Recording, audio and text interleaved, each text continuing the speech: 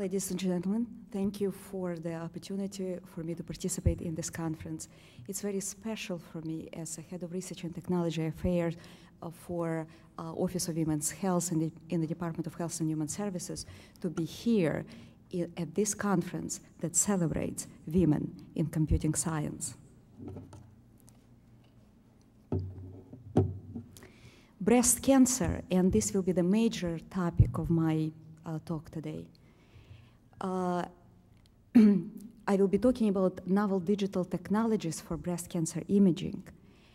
Breast cancer, as many of you know, is one of the top priorities for this administration and US government at the moment. About 1 in 8 women in this country will have breast cancer. This disease truly reached epidemic proportions. On the slide, you see remarkable work by Nancy Fried, a talented artist from New York City, who recently had breast cancer and mastectomy. I believe her work symbolizes the devastating impact of breast cancer in general and mastectomy in particular on a woman's life. It was the possibility to offer women less traumatic and more effective options in diagnosis and treatment of breast cancer that became a major driving force for us at the Department of Health and Human Services to develop and support novel breast imaging technologies. I'd like to start with a disclaimer. Radiologic imaging, as many of you know, will never prevent breast cancer. However, while we are waiting for fundamental breakthroughs in breast cancer prevention and treatment, radiologic imaging remains the centerpiece of breast cancer care. I would like to address 2 major questions. Why we believe that novel imaging technologies will improve quality, access, and cost-effectiveness of breast cancer care on a national scale, and how government-driven national, international research programs, by bringing together federal agencies, industrial manufacturers, and academic organizations, can bridge the gap between research and marketing in order to bring promising technologies to women. Radiologic imaging, specifically conventional film-based mammography, has been shown to reduce mortality of breast cancer by about 30% in women older than 50 years of age, and by about 17% in women younger than 50 years of age. However, recent data indicate that 60% of women 40-49 age category and about 70% of women younger than 40 have fully radiodense breast tissue, which is not transparent for conventional X-ray mammography. In September '99, we convened a consensus conference that clearly demonstrated unanimously. We brought together leaders of industry and academia in breast imaging, and there was a unanimous conclusion that there is a room for continued improvement with conventional film-based mammography. However, it was novel technologies that represent the most fertile territory for improved control of minimal breast cancer. The rationale for this decision was most eloquently expressed by Dr. Edward Sickles, a world-renowned radiologist from University of California, San Francisco, who expressed his dilemma about supporting evolutionary versus revolutionary technologies. Novel imaging technologies are expected to improve early detection, which is critical for cure and reduce mortality or death rate. They're expected to improve accuracy of staging, critical for local tumor control and cost-effective treatment. Telemammography is expected to bring world-class radiologic expertise to rural areas, community hospitals, remote populations. It was the desire to bring a revolution of digital technologies to breast cancer care that was the ultimate goal of our programs. Over the last 6 years, we've supported every imaginable novel breast imaging technologies, digital X-ray mammography, breast MRI, development and testing of these technologies, sterotactic computerized biopsy, molecular cellular imaging using nuclear medicine, and positron emission tomography. We focus not only on the development of these digital imaging modalities, but also on the technological avenues that they can open, such as image processing, computer-aided diagnosis, telemammography. In addition, we strongly have been supporting image-guided, computerized, minimally invasive diagnosis and treatment. And I will describe some of these programs to you today. The aim of our programs, however diverse, is to facilitate transfer and development of promising technologies from laboratory bench to women. In a hope to achieve this goal, we established partnerships across the government with every imaginable federal agency, academic organizations, manufacturers, in a hope to facilitate all stages of technology transfer, development, evaluation, and large-scale implementation. Currently, digital X-ray mammography is considered to be the key research area for improved control of breast cancer in large-scale screening programs. It was envisioned in September '91, and it is accepted now as the next generation, most likely, large-scale screening technology in breast cancer. Compared to film-based mammography, digital mammography is expected to improve image quality and therefore early lesion detection at a reduced radiation dose. In addition, it will open new avenues such as image processing for improved lesion visualization, computer-aided diagnosis for enhanced radiologic interpretation, and telemammography for facilitated expert consultation. Our approach to the development of digital mammography was twofold. First, to establish a partnership of academic and industrial organization leading the world in the development of digital imaging technology. And secondly, to establish partnerships with NASA, Department of Defense, Department of Energy, National Science Foundation, every imaginable government organization that have had successful track record in the development of digital imaging technologies, image analysis, transmission, and display. In early 1993, we established an international, multidisciplinary digital mammography development group that brought together 2 industrial and 5 academic partners. In addition, we established collaborations with FDA, Agency for Healthcare Policy Research, and HICVA, or Healthcare Financing Administration, in order to bridge the gap between clinical testing and development of this technology with regulatory and reimbursement policy decision. Space, energy, intelligence, defense technologies, particularly in the area of digital detectors and display systems, sophisticated algorithms for image analysis and computer-aided diagnosis, high-performance, low-cost networks, proved critical, if not breakthrough, for development of comprehensive digital mammography. These partnerships of government agencies, industry, and academia facilitated development of digital mammography by at least 5–10 years, conservatively estimated. You can see the first digital mammography prototype developed by University of Toronto in collaboration with Fisher Imaging Corporation. The display portion of this technology came from the defense community identified by us. The X-ray acquisition portion of this technology came from Department of Energy supported work. On the right, you can see 2 images. On the left, image of a phantom used by the American College of Radiology for accreditation of conventional mammographic facilities in this country. On the right, image of the same phantom was acquired with the first prototype. There is a drastic increase in contrast between simulated lesions and background of the phantom that allow us to see smaller lesions of lower contrast. These images were among the first acquired by digital mammographic technology, and they showed rather drastic improvement in image quality in normal volunteers and more recently in patients with breast cancer.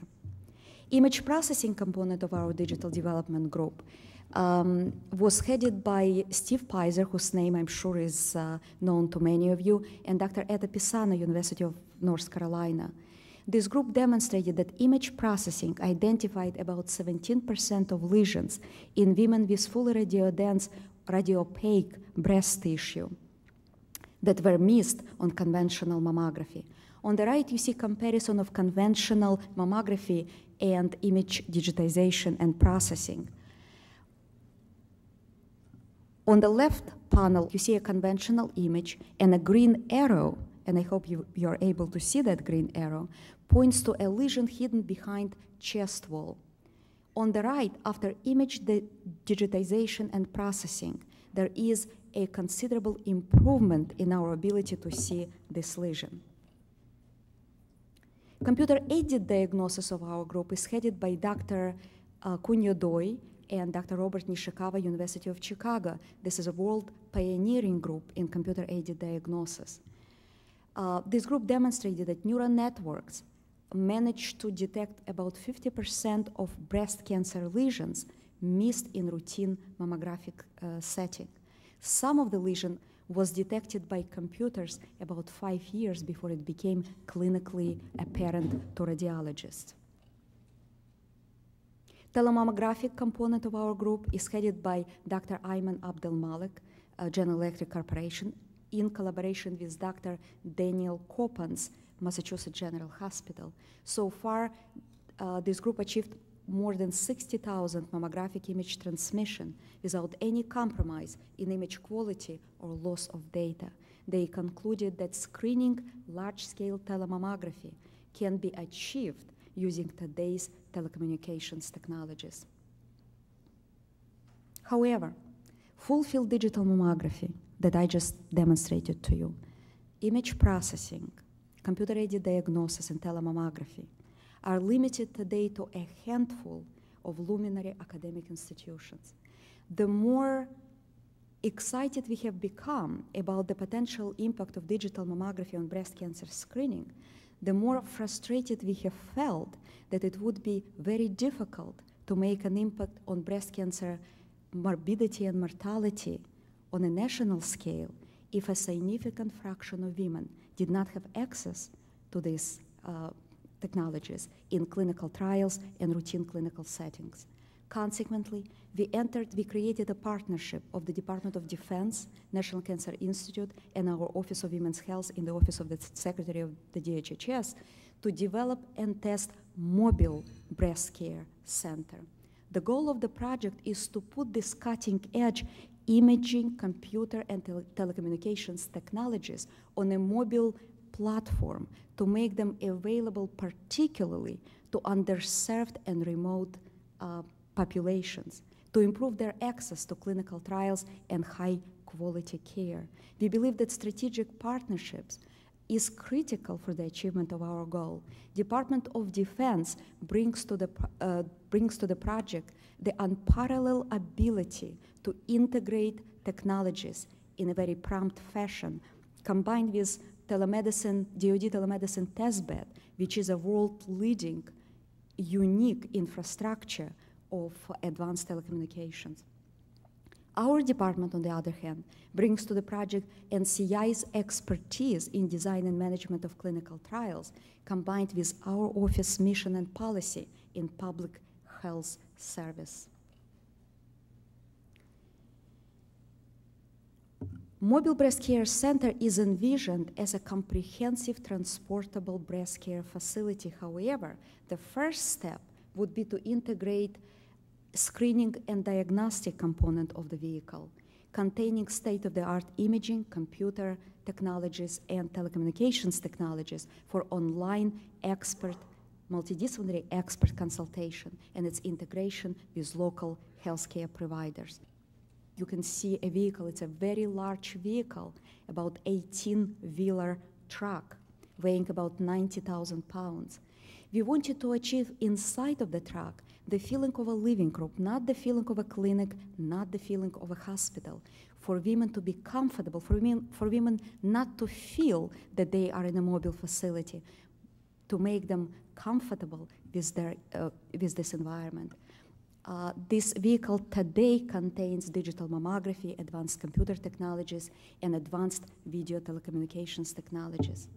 It has been pointed out before that healthcare delivery tends to provide less than standard care to women who are older, poor, less educated, Black, and Hispanic. I hope that Mobile Breast Care Center project will demonstrate how strategic partnerships of government agency can achieve that important role of government to do for a community of people whatever they need to have done but cannot do for themselves. Since in all that people can do for themselves, government should not interfere. Traditionally, it is believed that technology development should be the area of imaging industry responsibility. However, breast imaging market is limited by very low revenues. Worldwide market for all the companies, and there is a plentitude of imaging manufacturers, is estimated at about $250 million. In addition, over the last 3 to 5 years, imaging manufacturers, due to changing healthcare environment, lost about 40–50% of the normal equipment imaging market.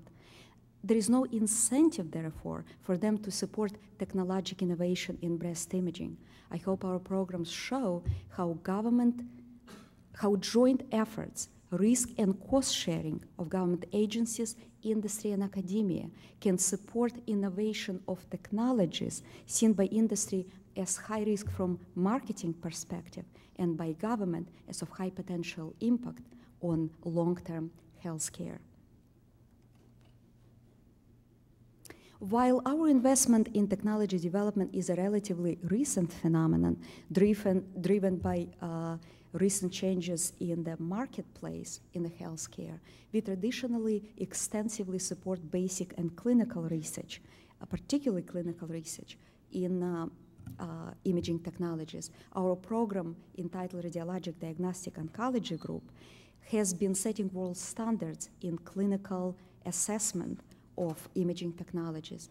The most recent program in that series is multi-center clinical testing of image-guided sterotactic needle biopsy as a minimally invasive, cost-effective alternative to open surgery.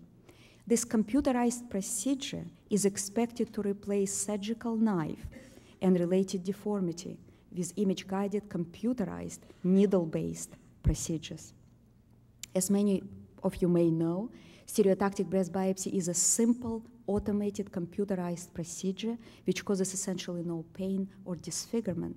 The cost of this procedure is about 28% compared to open surgery.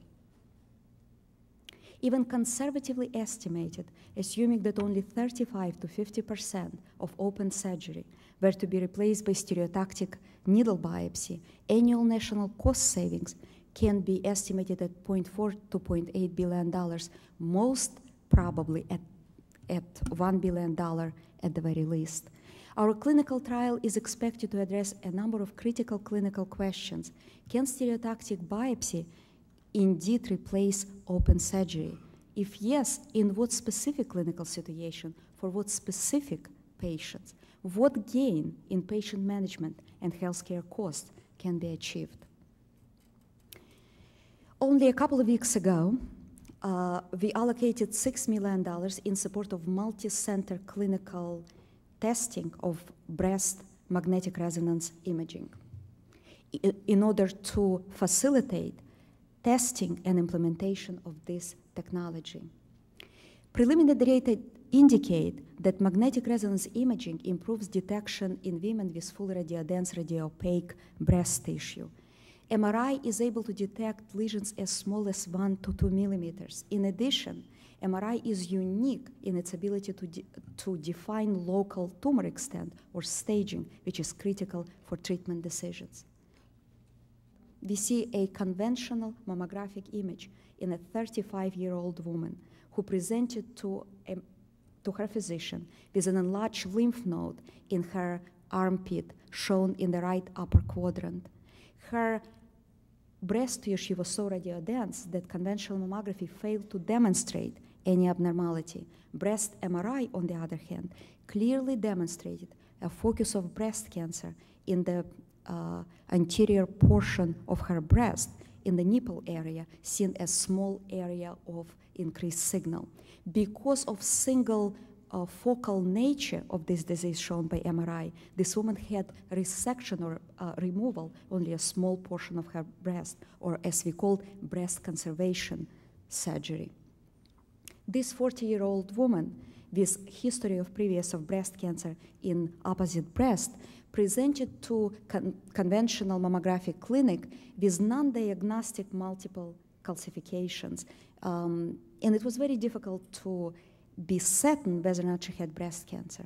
However, when she underwent MRI, particularly three-dimensional reconstruction of multiple 2D cross-sections of MRI, this 3D image of MRI clearly demonstrated multiple areas of breast cancer, unfortunately, almost still like small cotton balls in the area of her breast. Because of multifocal nature of this disease, this woman underwent mastectomy. Our clinical trial in breast MRI is expected to address critical questions related to patient management with breast cancer. What is accuracy of MRI compared to other modalities, such as, for instance, conventional, digital mammography, ultrasound? Can MRI, by improving differentiation between benign and malignant lesions, reduce the number of unnecessary biopsies? Can MRI, by improving local staging accuracy, eliminate unnecessary therapeutic procedures? As expensive as MRI is today, it is national average about $1,000 per patient. Therapeutic modalities, particularly unnecessary therapeutic modalities, are at least 9-10 times more costly than MRI to patients. Of course, in many more ways than one. Finally, how can MRI, by eliminating, or whether MRI, by eliminating unnecessary diagnostic and therapeutic procedures, can improve cost effectiveness of breast cancer care? This clinical trial is expected to facilitate implementation of MRI on a large scale, on a national scale, perhaps international scale. It is expected to produce the data which would form the basis for optimal cost-effective approach to breast cancer care. Clinical data will form basis for regulatory decision by FDA, for reimbursement decision by government agencies and private insurers, for industrial strategic decision on product development, cost containment, and marketing. For example, industry right now is working on the development breast-dedicated MRI units that will that are anticipated to bring down the cost of MRI to patients by at least a factor of 5. When Edison invented electric bulb, he was asked, will electricity be ever cheap enough for widespread use? Edison responded, I hope the time will come when only the very rich can afford candles. Traditionally, it is believed that high technologies inflate healthcare costs and dehumanize patient care. We hope that our programs will demonstrate how high technologies can indeed reduce healthcare costs, and also how radiologic art of image interpretation, when combined with computer science and technology, can make patient management more humane, will decrease pain and disfigurement, will improve quality of life. In summary, we believe that strategic partnerships of government agencies, academic community, and industry can bridge the gap between research and marketing as the means of improving access, quality and cost effectiveness of breast cancer care on a national scale. Thank you for your attention. First of all, I'd like to thank you for an incredibly relevant talk. Just personally, my mother has had double mastectomies, and all of this really hits home. I also would just like to mention that I had a conversation with a woman who is with the Native American Health Service not too long ago. And when I talked about the Institute for Women in Technology, one of the things she was really excited about was, you know, are you going to get involved in issues of breast cancer, and can we build some technology that gives us a mammogram that doesn't hurt? And it looks like you're doing a fabulous job at this. Do you have... Thank you very much. Do you have a sense of, I don't know quite how to ask this question, but do you have a sense of how effective you're going to be at getting those mobile units out into communities? Are there a number of them planned, or are you struggling with funding, or what's the state of that? It's a very important question. Actually, mobile conventional X-ray mammography has been available for the last 12 years. It was pioneered by UCSF at around 1986. And there are currently estimated about 650 units, and it is probably a conservative estimate, available in this country. Unfortunately, 650 units are not enough. And it is very disappointing for us to see how this country lags behind, for instance, Canada. In British Columbia, Canada, mobile units are doing about 15% of all screening studies, and they managed to cover hundreds of thousands of women that never had mammography before. And we hope fervently that we will see the same pattern in this country. But not only with conventional X-ray mammography, but also with these mobile units that will give women an option to participate in clinical trials and to have access through clinical trials to some of the world-class expertise through telecommunications. I would actually like to follow up on Anita's last question. From the point of view, now you have these mobile units, and a very important component of this whole scheme is the teleradiology, that is the use of networks to transmit these images to where they can be analyzed by experts. What kind of demands does this application put on the network? Does it have to be real time, or what, is the infrastructure there already today, or do you also have problems at that level? Yes, I think you have several questions. I think you're absolutely right. Mobile units are an inherent part of telemammography, because if you want to cover underserved and remote populations, you have to get imaging equipment to them combined with radiologic expertise. If mobile mammography ever, particularly with advanced imaging technologies as opposed to conventional mammography, if it were ever should take off, it will have to have, if not real-time interpretation, one can argue what is real-time, at least near real-time interpretation, so that women, while on the van, can have an opinion whether or not her mammography is entirely normal, or whether or not some areas of abnormalities that need to be checked out right away, there and then, according to radiologist's opinion at a remote site. So the bottom line, yes, we want as prompt interpretation at telemammography as we can get it to make it practical, so that women will not have to come back for follow-up examination of their abnormalities when will be somewhere else. You just lose the impact. Do you know how much information has to be transmitted per single exam? Yes, it is. We estimated that a speed of a network that is required to make this a reality is about 1 gigabit per second. So, as you know, there is no national infrastructure of this kind of telecommunications right now in existence. However, before we will talk about public health service, we have to go through experimental testing of these technologies. And we felt very lucky that DoD telemedicine bed leaders agreed to lend us their network in order to be able to test feasibility of the concept. If concept were to be proven, then we'll see what we can do to make this technology available to women on a large scale. Yes? Thank you very much.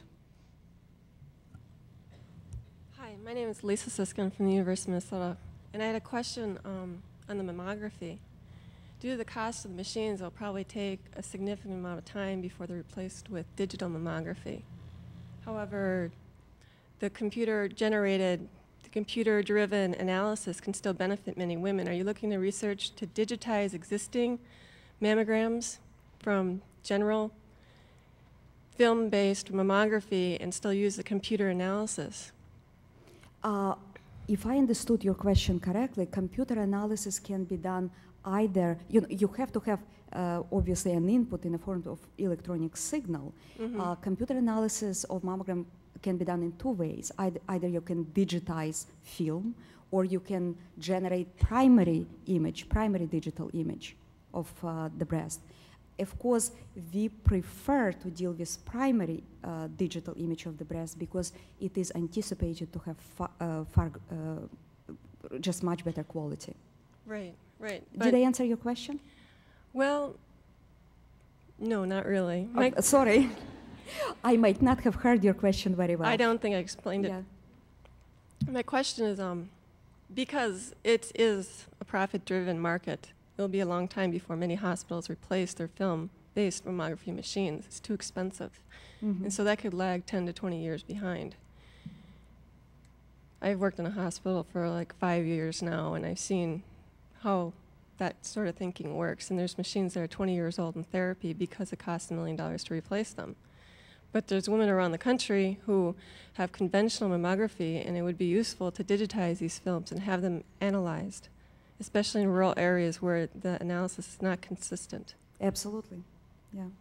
That's correct, because then you have digitized image then you can do image processing on computer-aided diagnosis, and you can transmit for consultation. Although, once again, when you have image digitization, as you know, you're limited to the quality of your original film, to the information contained on the film, and probably you degrade some on top of it. So, however, you're right, it takes a while to bring new technologies to the clinic, but it should, because you have to have unequivocal clinical proof that technology dissemination is warranted. Anita Jones.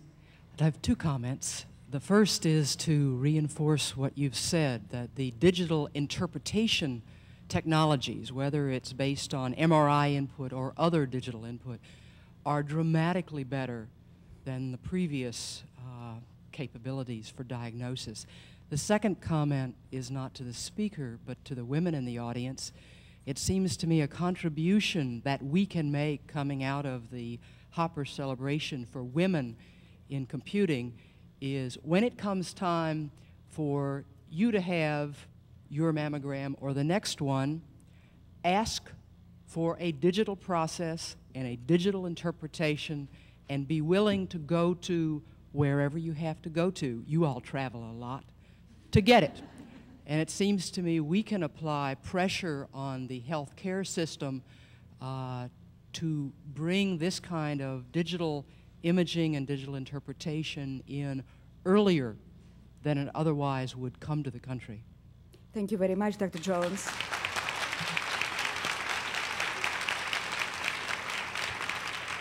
What Dr. Jones said is critical because a large part of the intention in U.S. government to breast cancer issue had come from consumers of breast cancer and consumers group.